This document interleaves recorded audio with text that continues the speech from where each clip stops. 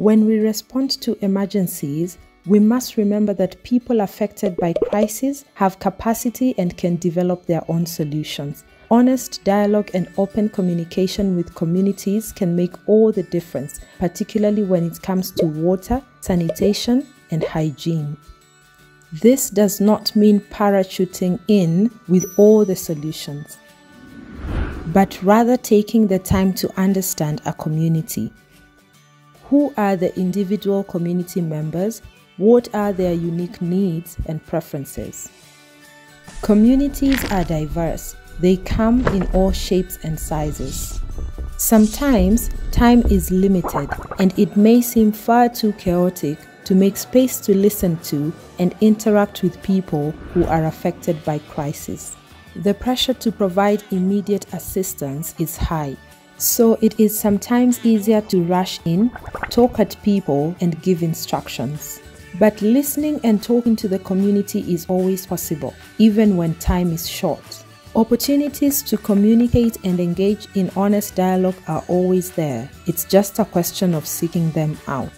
When time is short, it may seem easier to talk to those that are visible or who come forward with ideas. But we must talk and listen to all groups, especially the more vulnerable members of a community who are often the most at risk of disease. Our job as aid workers in water, sanitation, and hygiene is to identify behaviors and practices that put people at risk and may increase their vulnerability to disease outbreaks.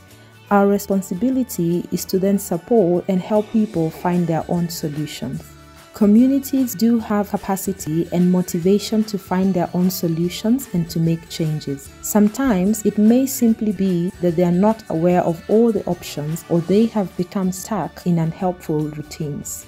It's not about telling people what to do and expecting magical changes. It's about understanding why they behave as they do, why they prefer certain things over others, how their culture affects their behavior.